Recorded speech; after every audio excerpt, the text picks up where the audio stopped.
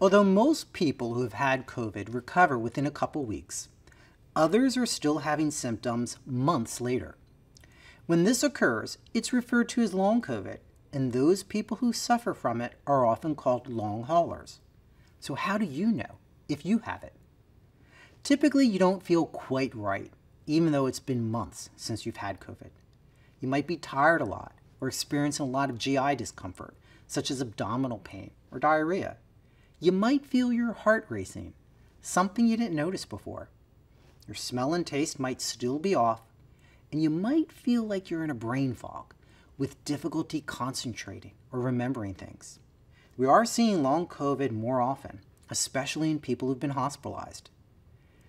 We don't yet know the cause, and it's important for me to point out that you are not infectious if you have long COVID.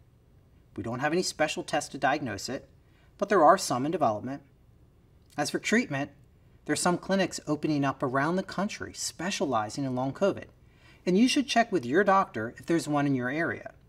There's also some clinical trials that you might be eligible for. For now, you'll likely need to get care from different specialists to help you recover. Of course, a healthy diet, physical activity, and adequate sleep can help treat some of the symptoms. The best strategy for long COVID is prevention. So please protect yourself and loved ones from getting COVID by getting vaccinated.